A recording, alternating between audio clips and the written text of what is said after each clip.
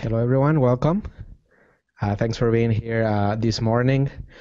Today, we have a very special guest, especially very close to my heart.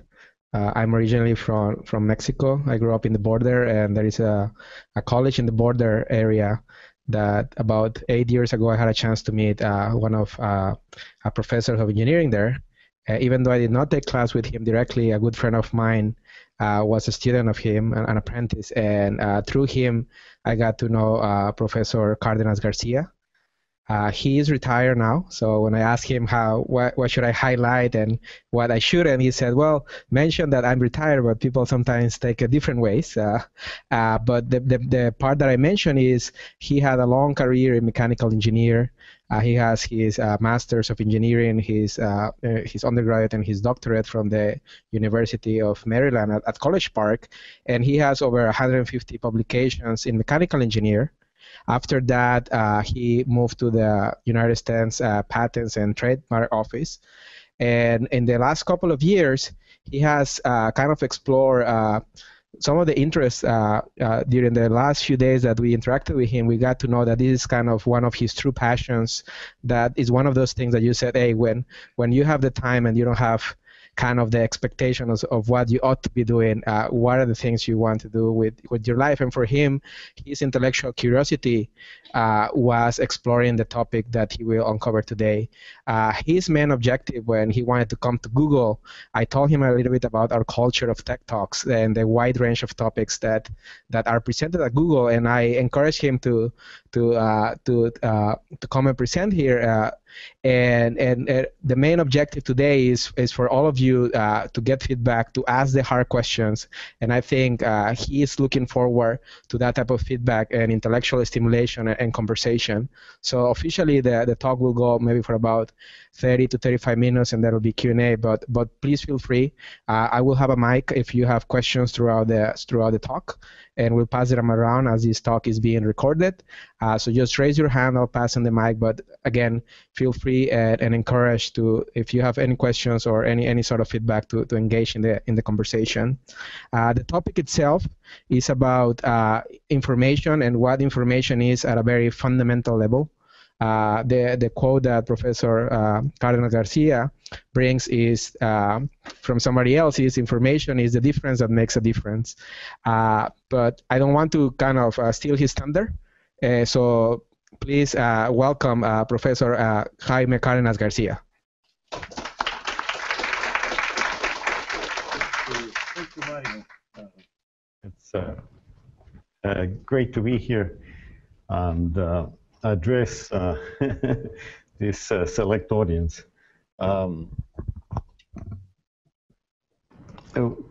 In terms of an outline, I'll go through an introduction which will introduce a lot of the things in information.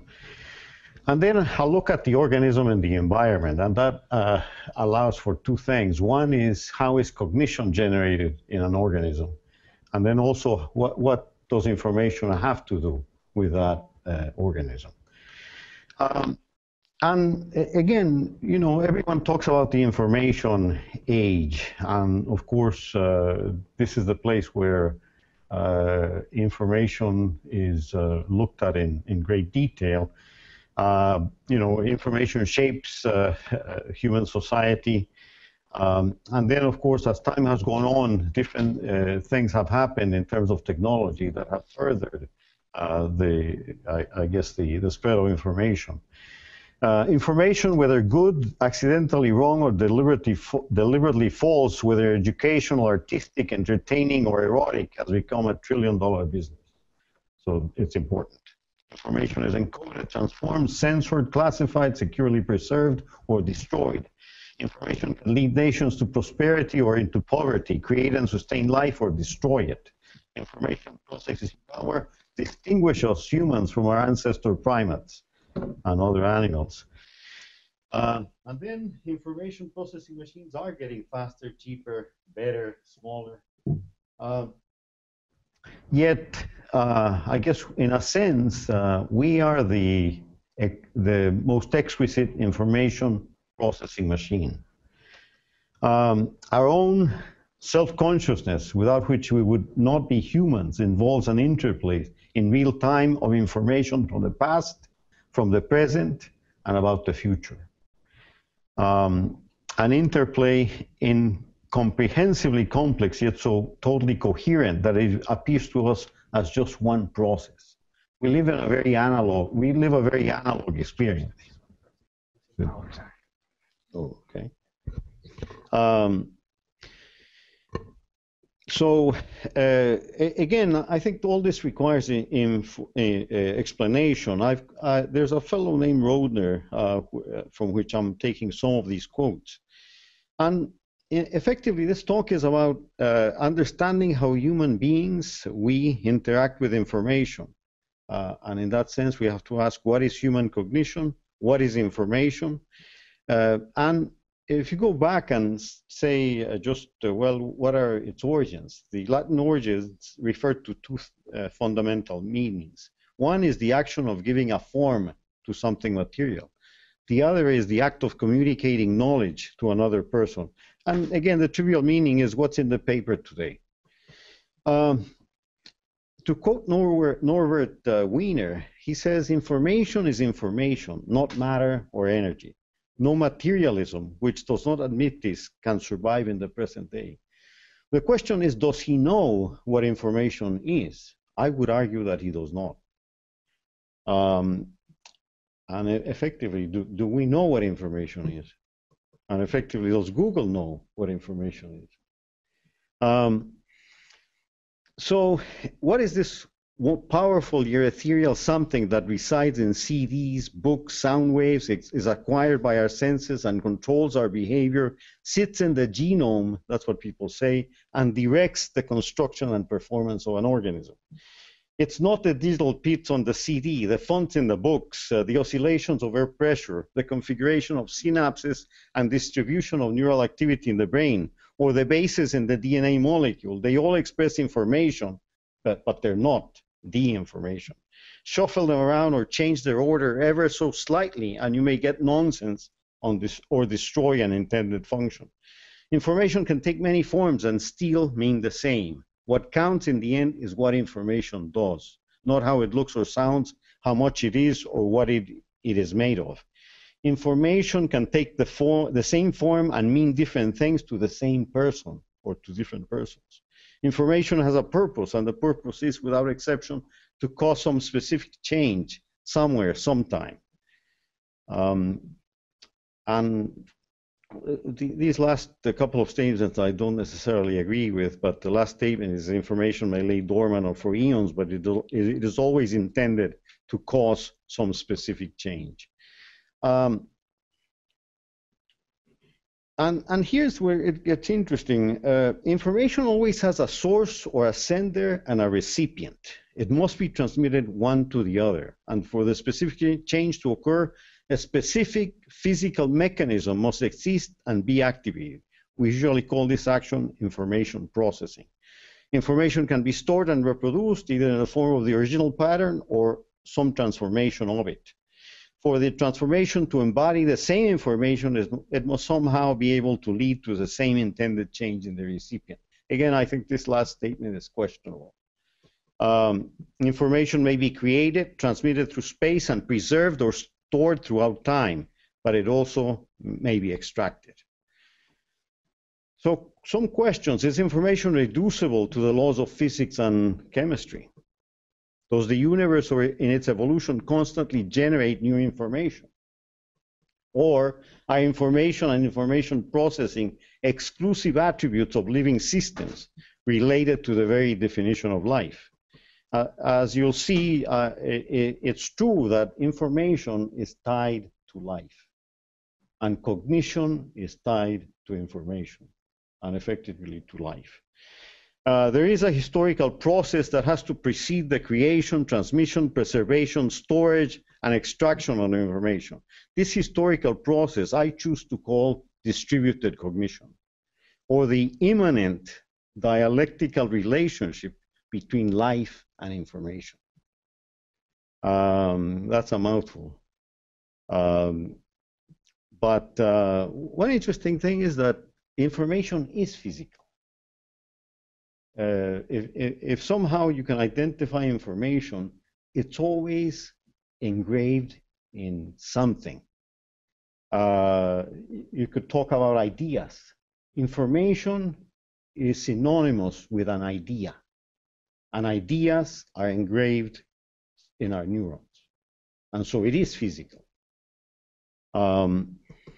Information causes some specific change somewhere, sometime. The discussion should be about the origin of life and how information came into being as a result.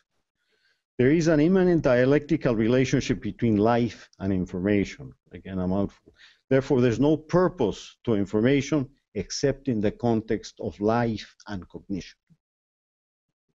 An organism is in constant recursive interaction with information from inception. So from the time that we become living beings, we're one cell, then we are dealing with information. This emphasizes the dynamic nature of life and information. I've chosen to bring up some principles of dialectics. Dialectics is something that really doesn't get talked about very much, but one aspect is that matter above absolute zero is always moving and changing. So change is a constant of life. If you look at an atom at zero absolute, nothing moves. A little above zero absolute, things move. Matter moves and changes in a sequential dynamic of continuous development. Again, that's something that you can, I guess you can experience. Matter moves and changes in a contradictory dynamic of continuous development. And then I cite thesis, antithesis, and synthesis. Again, what's the dynamic of life of an apple? Clearly, there's a seed, you plant it, a tree grows, you produce apples, you produce seeds, and then the cycle starts over again. And again, it's sequential, it's predictable to some extent. We all are born and we all die. Then the more interesting thing is quantitative changes in moving and changing matter lead to qualitative changes. This might seem counterintuitive, but consider something like water. What do you do with it? Let's say it's frozen. You add heat to it, which is the lowest kind of energy that you can add, so quantitatively. Then it becomes water at a certain temperature. The quality is different.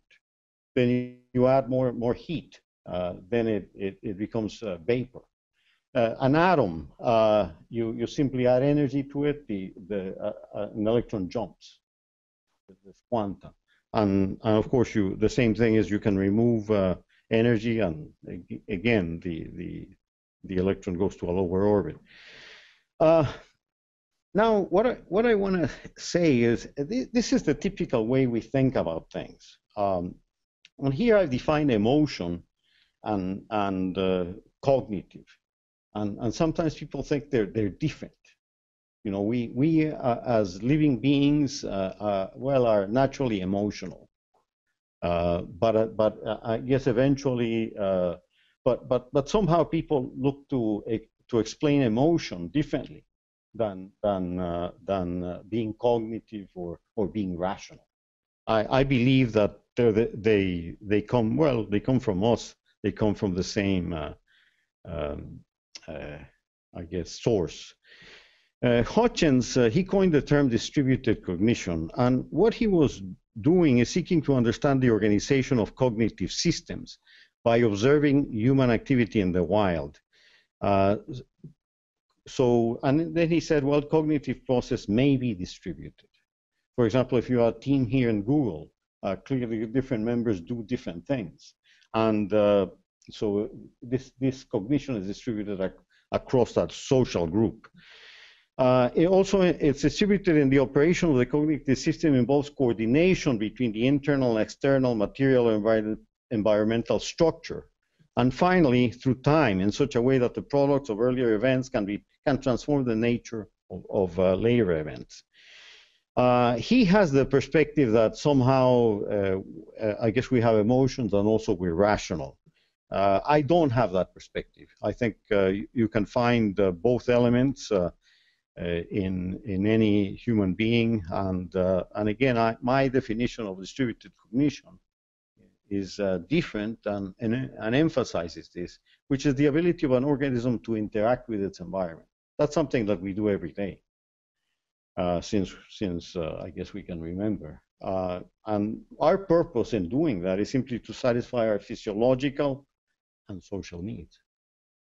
And something that really comes later is simply survival and sustaining ourselves. So I think what's primary is, as we sit here, we're breathing. If we didn't breathe, I mean, somehow we would not be able to do what we do. But that's something that motivates us to continue doing what we do. And again, I don't see physiological needs as static. They tend to develop. Sometimes you develop a flavor for a Tesla vehicle, right? Again, it could be a physiological need, if you want to view it that way. And here's the autopoietic homeostatic organism. Autopoiesis is simply self-production. So if you're looking at an organism interacting with its environment, this is the basic unit of analysis that we should use. So you have the environment and the organism. It interacts with the environment.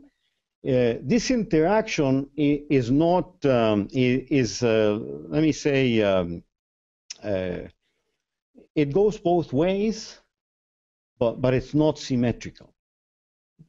Now, eventually, this organism, initially, it's just it just has a protective layer that exists in the environment.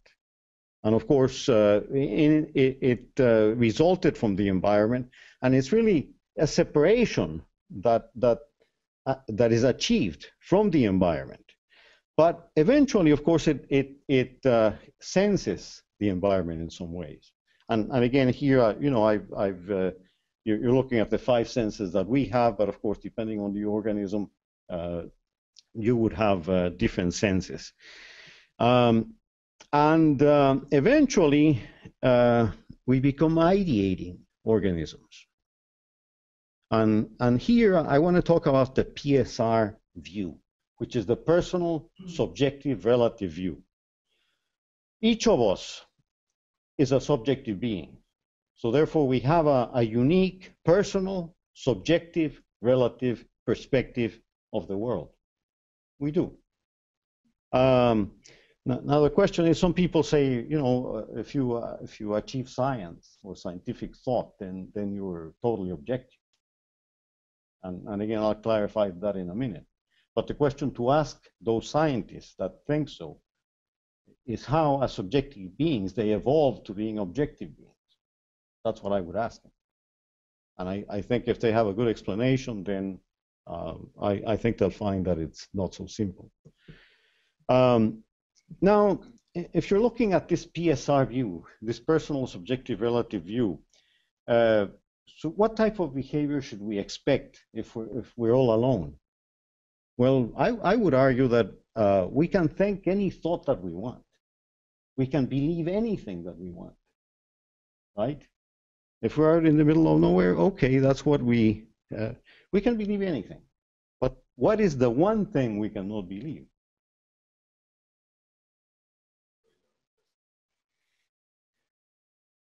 Good answer, but I would argue that it's something that will lead us to our demise. That is the thing that we cannot believe, because then we die, and it doesn't matter anymore, right? But we're not alone, right? When we're born into a community of human beings. Everybody has a mother, so we're always relating to other human beings, and really this is the world that we live in. Now, if you look at any of these two beings, ideating beings, you notice that, of course, the environment is at the bottom, and then there's another being to the side. That can also be considered as part of the environment, right? So when we talk about distributed cognition, that definition that I gave you previously also relates to there being other beings, beside you, that are part of your environment. And there's no, really there's no difference between, let's say, inorganic or even animals, plants, and another individual in certain ways. Now, as you can see also, there's a PSR view 1 and there's a PSR view 2 denoted there. Now, and I have some circles that denote the universe that each individual has. But then there's a shared universe that you need to develop, a consensual space, if you are going to interact with another individual. And that's always a negotiated space, right? I mean, we're speaking, I'm speaking in English, and you understand it. Okay, that's our consensual space. You might not agree with the idea that I present, and again, with some of them you might agree, with some of them you might not agree. And so therefore there's a shared universe. What that shared universe provides you is an impersonal, objective, absolute perspective, which is sort of the area of agreement, which is a little more, well, a little more impersonal. It applies to both of you, right? It's a little more absolute. It's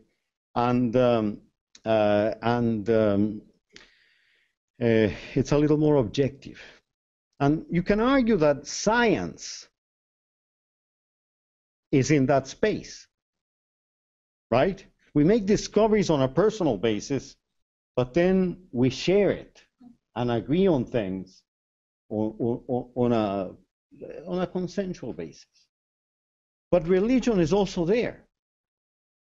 There's an it's an intersubjective space, right? And so again, here you find your agreement with other people, but there might be different spheres in which these agreements take place.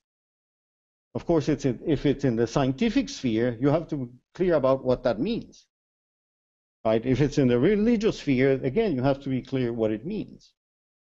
And the thing is that let's say the PSR view has to coexist with the IOA view.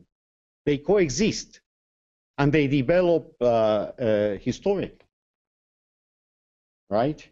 Now the question is, if you look at the relations on the sides, do we have this same relationship, let's say, with inorganic matter?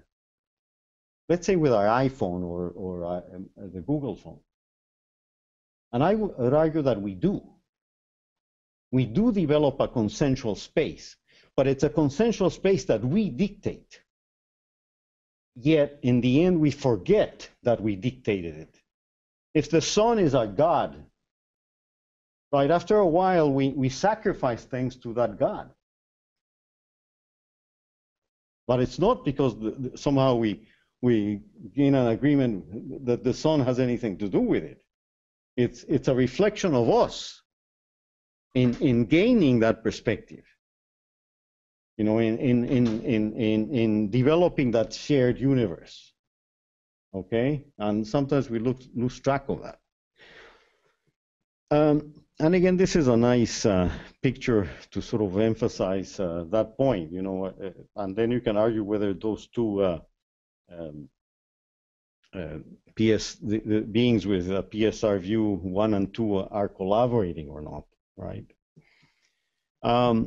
So this talk, in general, I said was about defining a basic unit of analysis, which is the autopoietic homeostatic organism and its environment that interacts with its environment and cognizes with a purpose to satisfy physiological and social needs. And this is the personal subjective relative view. And that leads to survival and sustenance, which basically reflects more the impersonal objective absolute view. And the basis for distributed cognition to occur is information. Now, it's interesting also if you start looking at us from an embryonic perspective. What you see here is that there's an embryonic plate that occurs after conception, and it has 3 layers. One is the ectoderm, the other one is the mesoderm, and the other one is the endoderm. Initially, it's flat, but then eventually it coils, right? And the ectoderm is on the outside. The endoderm is between our mouth and our anus and all ancillary organs related to that. And then the mesoderm is our bones and our muscles. That's what we are. Now, the ectoderm has an interesting aspect, and that is that it's not only our skin, but it's also our senses, and also our central nervous system. So clearly there's a direct connection, even from embryology, between our senses and our brain. And so again, to talk about the brain in a jar, I think is a waste of time. You have to get the senses involved in some way. Now, what do all our senses have in common? And again, this is a pictorial view of the senses. Well, what they have in common is that all sensorial elements end up as biochemical and bioelectrical signals to the brain. It doesn't matter where they come from. It's interesting to note that sight, smell, and hearing are directly connected to the brain, while touch and taste are indirectly connected to the brain. Maybe that just reflects historically that touch and taste were more primitive senses, and sight, smell, and hearing are more recent. The other thing is sight, smell, and hearing are long-distance senses. The other ones are direct senses. So sense substitution is an interesting thing. Can you imagine seeing with your skin? This is a work that was done back in '69, and basically that individual picture there is holding some, basically a matrix of electrodes, which he puts them against his skin, and then those are connected to a video camera. And then a person with that equipment in one afternoon could be trained to grab a ball that's going along an incline, and that individual being blind. Okay? So that tells you a little bit about our senses and our brain. And this is another individual. I guess he climbed Mount Everest. You can see the video camera that's on his head. And of course, in this case, the sensing, or rather the transduction, I guess, is done through his tongue and electrodes. So that, that tells you about, I guess, that we can be trained in different ways, and it doesn't really matter where we get the electrical signals going into our neurons, but we are sensitive enough that we can accommodate that and their sense substitution. So in summary, the world, with regard to our senses, at least the world which we inhabit and discover by way of our senses is dynamic, right? Our senses are bombarded with a never-ending barrage of parallel stimuli, which I call sensorial maps. If you put your hand on an object, that's a sensorial map. And again, that sensorial map lasts until a split second later, there's another sensorial map, right? And again, with regard to these stimuli, they're multi-directional in origin, varying in amplitude and duration, and multi-source. The universe consists of spatially and temporally distributed matter and energy. A sensorial map results from the response of our senses to the matter and energy of the universe. A comparison of two sensorial maps separated in space and time leads to a discernment of a difference. In order to get a difference, you really need to compare two things. In our case, these two sensorial maps. they lead to a difference. Information or an idea is a difference that makes a difference to a living being. And again, you know, I want to go back to sort of the principles of dialectics. And matter moves and changes in a contradictory dynamic of continuous development. And really, we're assessing differences and then building on them. To show how that might occur, in this particular case, you can see there are two sensory maps, the two yellow, and which end up into an information map. And then in the orange, the same thing occurs. And these could be sensorial elements that are either next to each other or in a sequence of time. Now, of course, you could have many of them. And again, this same process occurs. Or, you know, you can have, I mean, this could be sight, this could be a sound, this could be touching, whatever. So again, the point is that you end up with these information maps of the world. Now, and then, you know, you can say, okay, here's sensory map A, sensory map B. Okay, the information map is the one on the right. I mean, it could be as simple as that. Now, what if you compare two information maps? Then you might get a pattern of some kind. What if you compare two patterns? You can get a meta pattern. As you can see, it can become an exponential process with regard to acquiring information related to your environment. And then, of course, this can go on, right? And we can become very sophisticated, I guess, processors of information.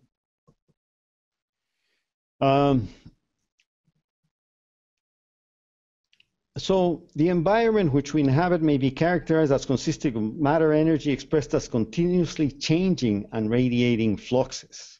Our senses limit the consciousness and unconscious perception and processing of these never-ending and infinitely radiating fluxes of matter and energy, which are multidirectional in origin, varying in amplitude and duration, multi-source. Our senses detect these radiating fluxes of matter and energy as sensorial maps. Sensorial maps reflect the structure of these radiating fluxes of matter and energy. The sense of touch, 2D, 3D sensorial maps occur over our whole body because of the nature of our cutaneous sensors. A comparison of two sensorial maps separated in space and time lead to a discernment of a difference, which is an idea. A difference, an idea that makes a difference is information. So basically, sensorial maps lead to information maps. Here, I just want to emphasize again, going back to looking at an organism, for you to notice a difference, somehow you have to be motivated to notice it. If you're in a room or even talking to someone, really what motivates, you can't really absorb everything that's in the room. What motivates you is that moment, right? Nothing else. The rest is you don't really care about. And I argue that physiological and social needs are really what drive your looking for these differences, for this information that's in the environment. This process oriented toward the discernment of information maps is the learning process. The process of discernment of information maps is the process of learning. In the process of learning also leads to the discernment of patterns in our environment. A pattern results from the comparison of at least two information maps in the same way that an information map is the result of the comparison of two sensorial maps. A meta pattern results from the comparisons of at least two patterns, and so on, right? So basically, that's how we acquire information. Now, the question is, when does it become meaningful? See, it's one thing to have a machine that is capable of doing this. The question is, well, how do I get meaning out of that?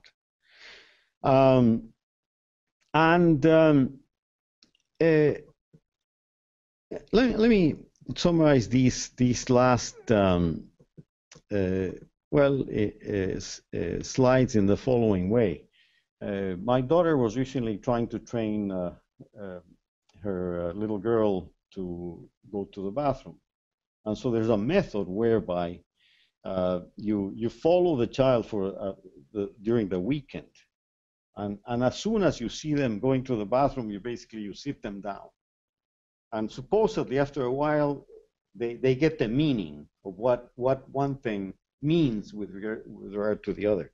This is basically what it's saying, what these things are saying, and that's a result of James Gibson. And he says ambient information is always available. Flow is created by the movement of the observer, right? The shapes depict the underlying invariant structure of the optic array. If we move around the room, there are things that remain more or less the same. They remain invariant, right? And we can say, oh, that's the same. I'm looking at the same thing. Visual perception is panoramic, and over time, the panorama is registered. The conveying of information about the world by ambient light, sound, and odor. Structured distribution of energy in an ambient array that specifies events or aspects of events in the environment. So again, the point of this is that, you know, if you look at something long enough, right, you'll find meaning in it, especially if it relates to satisfaction of physiological needs and social needs. This is just a schematic of basically the organism and the environment, and a flow diagram relating of how sensory data gets processed.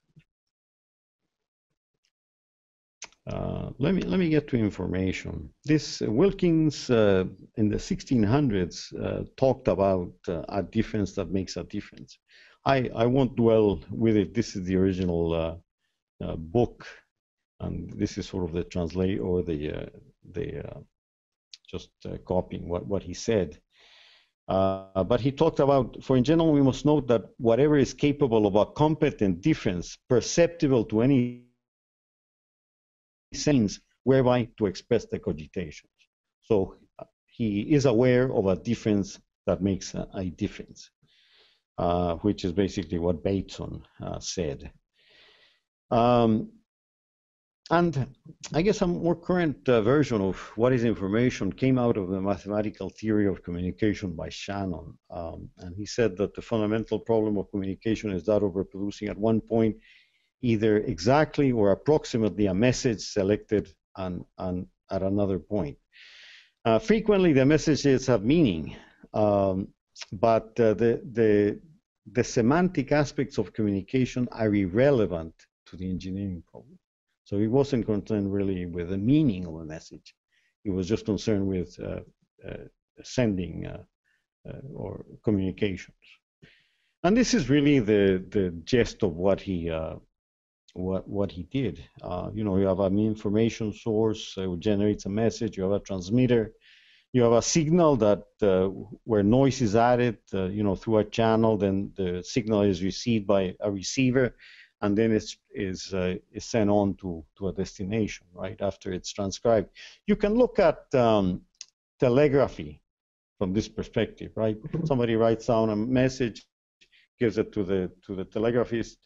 That person dots and dashes, sends it over the wires. There's noise added to the wire. There's a telegraphist that receives it, writes it down, then hands it over, right? I mean, so that's basically what that is. And this is applicable to any kind of communication, any kind of acquisition of information from the environment. This applies.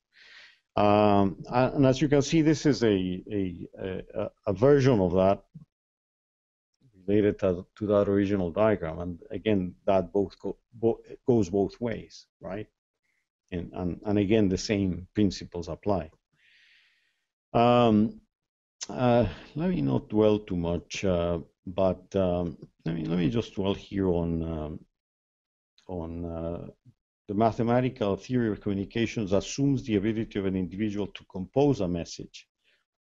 And then it also assumes the ability of an individual or machine to encode the message, also a machine to transmit the message, or a machine to decode the message, or a machine to interpret the message, which we're seeing now. And then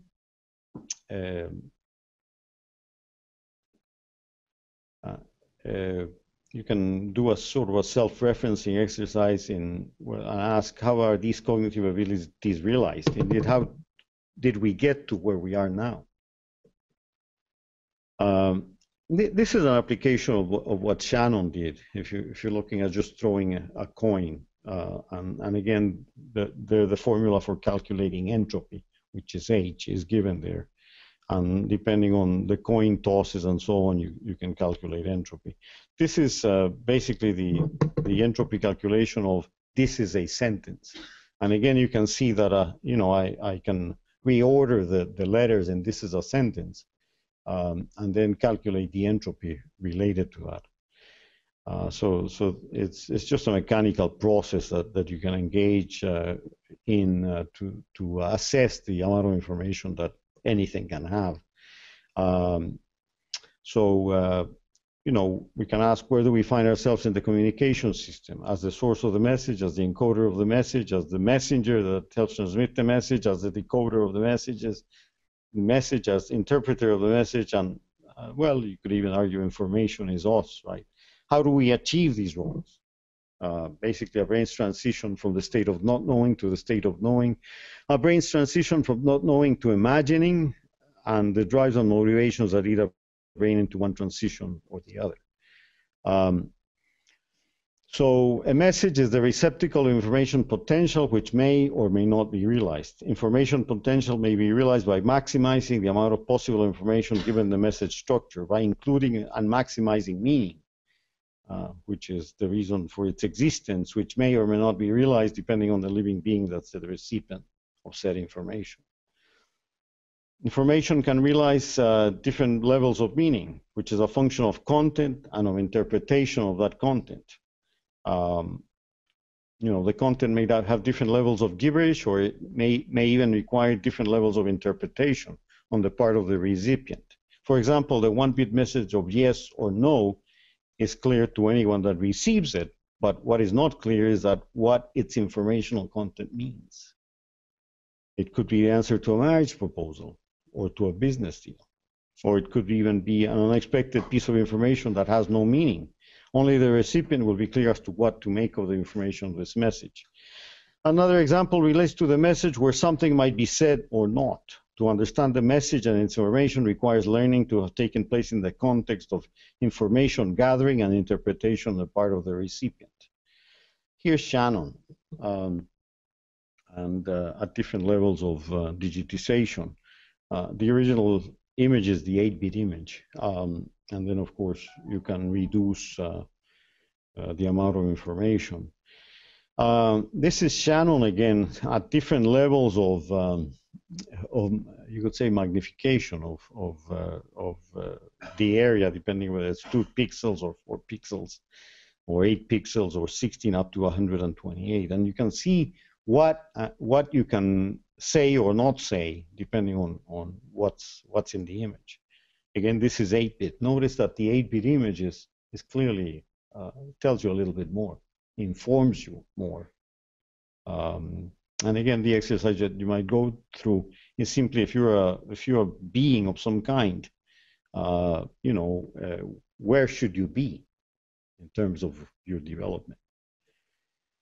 Here's another image of Shannon, except that you take the 8-bit image and, of course, then you reduce it to 1 bit along the vertical scale, and then you add either light or, well, you either lighten it or darken it along the horizontal scale.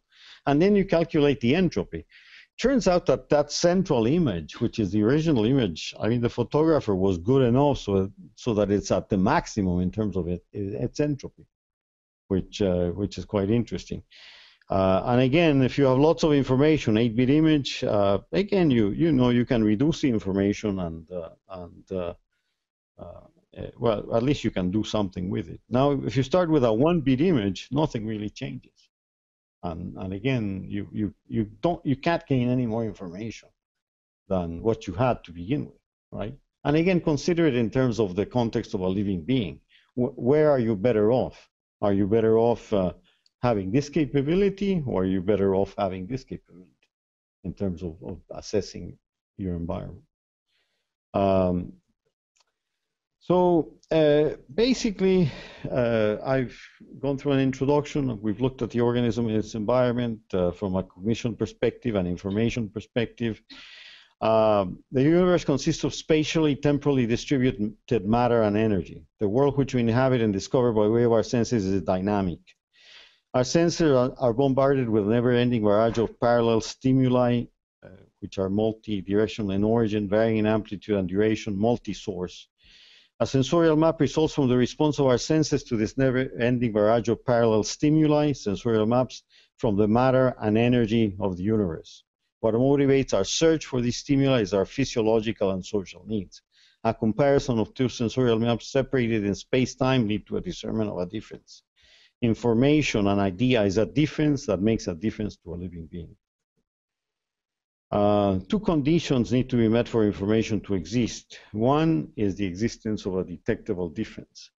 And again, there are two extremes. If you have matter at absolute zero, you have basically no information, right? Then you have a matter as a black body. That's a one in a binary world, I guess. And again, is there information if you just have a white screen? Not really, right? So again, you go from one extreme of no information to another extreme of no information. The real world is somewhere in between.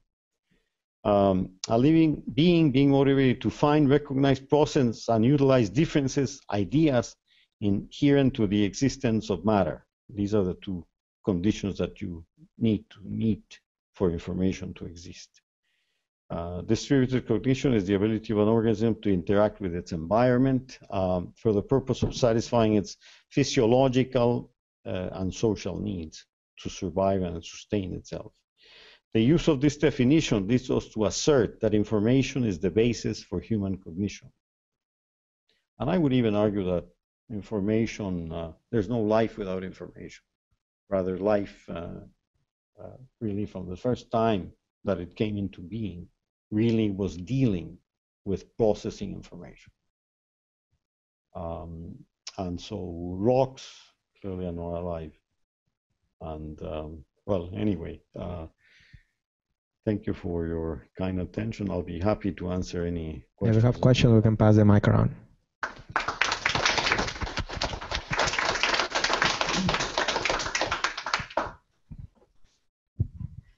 Hi, thank you for your talk. I'm a bit hazy on the aspect of universality of this idea. It seems to me that it's very anthropocentric. You're kind of shying away from talking about what it would mean to a less perceptive living creature, for instance. And I mean, so the title being sort of the universality of this, and if you need a human being or something with those sensitive capabilities to actually define this, how does this go from that to being truly universal? Well, as you can see, there's a exclamation point and,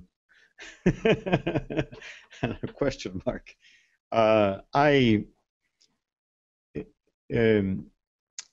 Information, well, if you have matter above zero absolute, matter is in motion. If matter is in motion, there basically there are differences. The question is if we are not there to look at those differences, and by we are not there, I mean any organism, even the most fundamental organism. Literally, the information might be there, but we are not there. Now, it's true that this is it's centered on us.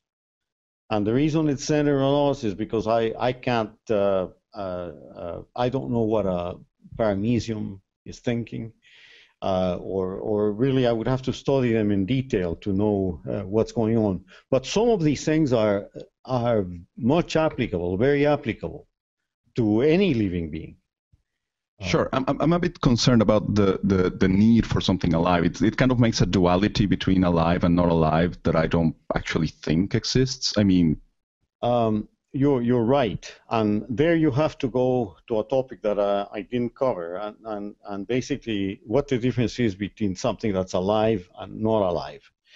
And many people argue that the line is very fuzzy, right? And so again, yes, true. So I would agree with you that really the line is not there. I mean, people talk about emergent properties. I don't think I mean, that's not a good thing to argue, because then you're arguing a duality of things with other words. One example that I can give is simply, let's say, at STP conditions, you have oxygen and hydrogen, right? And what are they? They're gases. Now you combine them, you get water. Wow, that's an emergent property, you can say. But is it really? And people talk about human beings or beings that are alive as if somehow there are some emergent properties that qualify us to be alive. I don't believe that. So again, that sort of goes along with what you say. A very interesting discussion of image scaling. In astronomy, we often take an image and map that scale of pixel values using a function. It might be histogram equalization. It might be square root mapping. And you made the proposal that the image of highest entropy was the one that had the greatest depth of perception.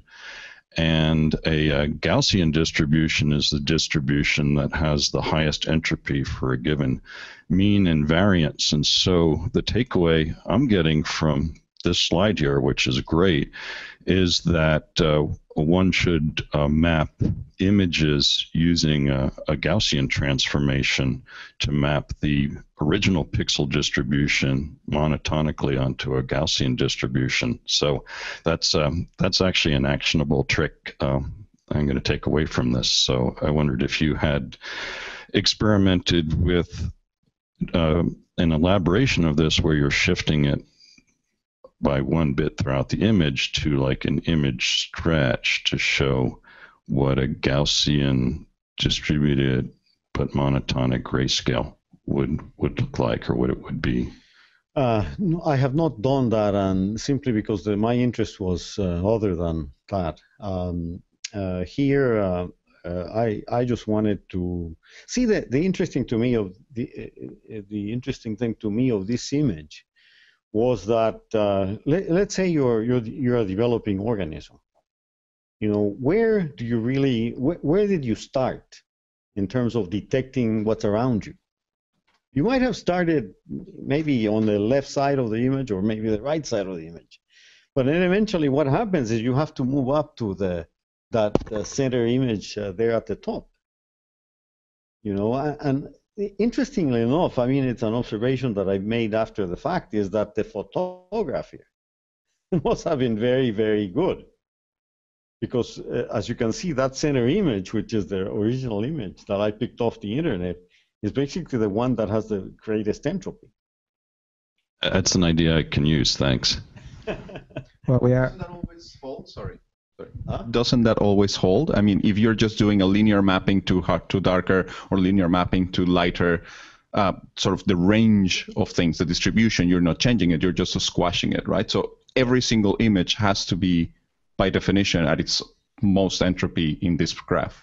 Well, that's not what you see here, right? Because you see the entropy falling off on the two sides. And again, the extreme is if you add enough white, then you just have white.